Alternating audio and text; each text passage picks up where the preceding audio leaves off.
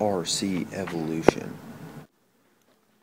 Hey guys, today I'm doing another upgrade for Goblin, Traxxas Bandit VXL, and today I'm going to be installing the Traxxas wheelie bar. It's only the wheelie bar section because I already have the rest of it installed. It came installed on this Bandit when I got it. So all it is to install it is you need to insert 4 screws. There's one right there,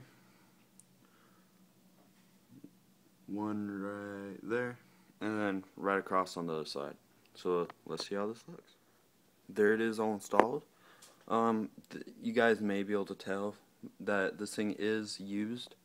Well, that's because I originally bought it for my first RC, a Stampede, and then actually lost it for a while, and I just found it a few days ago, and I figured, well, this is my only RC, and it kind of needs it, because when this thing's out in the street with these road rages, sometimes it really likes to wheelie and almost flips itself out of control. So I figured this would help. It gives the motor a little more protection, and I think it just looks good.